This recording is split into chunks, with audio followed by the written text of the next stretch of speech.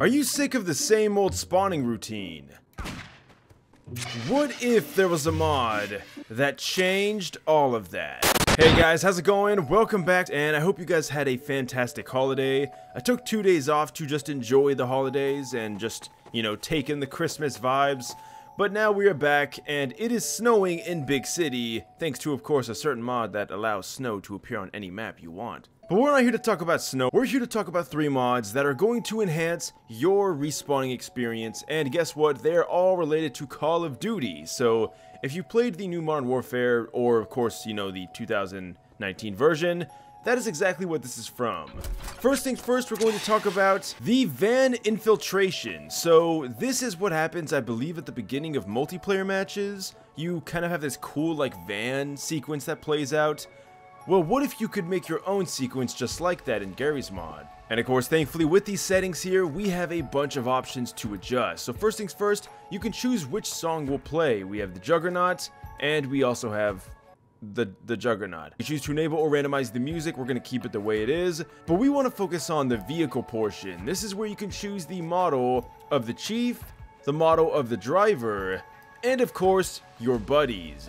Now, what better buddy to have than Odessa himself? And then we can choose exactly how many will be in the vehicle. We can fill the vehicle, have none, only one, or half the seats. We're going to go with fill.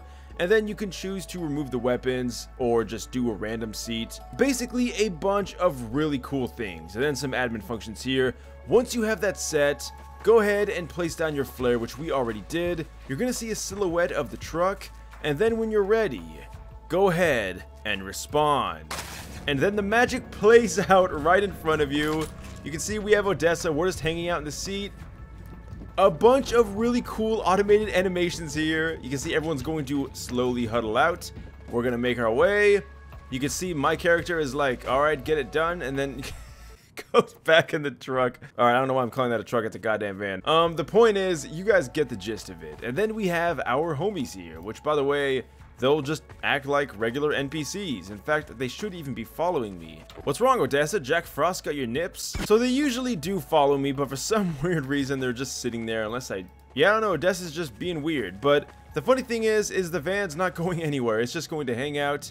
Going inside of it, we can see, my character is nowhere to be found. Driver, though, Dr. Breen. Oh my god. I think it's safe to say the holiday spirit's a little too much for good old Breen. Now, of course, what happens when you die again after you've already set the van down? Well, as you'd expect, you have to reset the van. But that's obviously no problem. We can just set it again, and we're gonna go with a different model here. Let's go with, let's go G-Man. Alright, once everything's set, go ahead and place down your flare, and then either die or respawn. We're just gonna die to show you that it does work. And here we go. G-Man is, well, the man. You can see now we actually got some real men with real guns in this van. And we are ready to take on the world. Now, what happens when we have a hostile alliance? Well, unfortunately, even though we were buddy-buddy in the van, they're not gonna be our friends now. But maybe you want to drop down to the map in style, and that is where this comes in.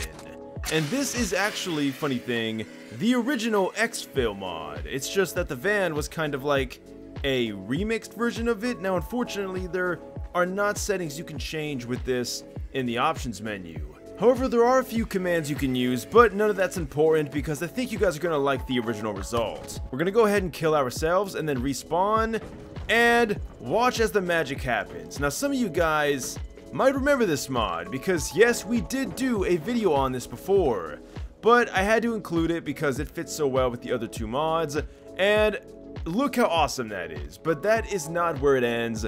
Once you are dropped down, the helicopter will now fly off into the distance with immense realism and immaculate detail. And of course, that includes phasing through buildings. But maybe you're not a big fan of helicopters. Maybe you're more of a plane guy. Well, boy, do I have the best mod for you. Going into options here, we can go down to Call of Duty Warzone, click on MISC, and then we have a bunch of cool things here, which we don't really need to touch. Everything already looks great. Wait, G-Disaster. Okay, so this works with G-Disaster. That's very good to know. Now, by the way, guys, it's important to note that before we go on, you need to have an HDR enabled map. Now of course that doesn't only mean turning on HDR in your settings, which is in Video Advanced, right here, but instead it also means that the map has to have HDR built into it, and well, Big City by default does not have that, but someone did upload a version of Big City with HDR because, well, the community in Garry's mod is just amazing, so it's going to work with this. So first things first, we're going to ignore all these settings. You know, you can definitely mess with these, of course, a ton of great options here. We're going to go ahead and just launch the menu, and here we go. So first things first, you can choose your slots. Obviously we're solo. Now you do have a few options. One, you have the night version and we have the day version. We're going to go with day, and we're going to click this. And just like that, it's going to play pretty much the Warzone intro. And not only that though, of course, it recreates the entire scene in game. Oh my god, it's even got like blur and everything. Oh, this looks so awkward next to a Combine soldier. But that's not even it. We get the actual realized intro to Warzone. We even have like an altimeter, which also has a speed gauge next to it, and we can choose to jump out at any point. This is so bizarre in Garry's mod.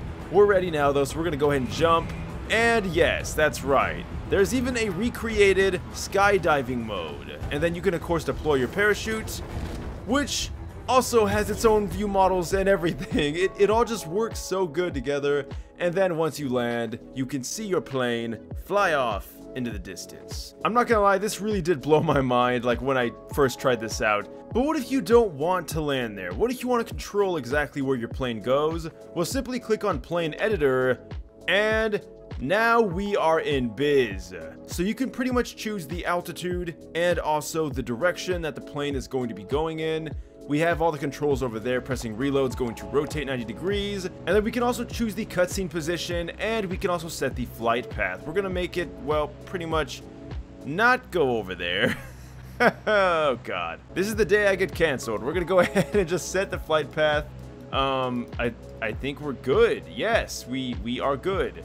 And then once you are set, obviously doing it like that, we are now going to launch, and we're going to try the night version. And here we go. So not only do we get a different cutscene at the beginning, it even has the latency up there in the top left corner. That is so funny.